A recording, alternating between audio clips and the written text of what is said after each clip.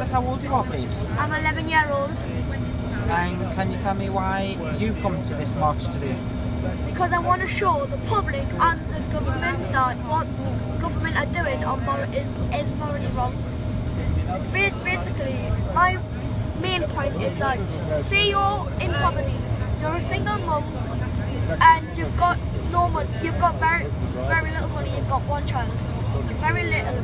You've now got to pay child tax. How's that going to affect on your everyday life? Plus, you don't have that much money to get your essentials, food, water, clothing, and also benefits. They use benefits, so, and then they put a cap on how much you need. I don't think that's right. Also, it's, you know, if you've been off work for if you're ill and you've been off work, they're now going to put punishment. I don't think that's right. I don't think you should think it's right either.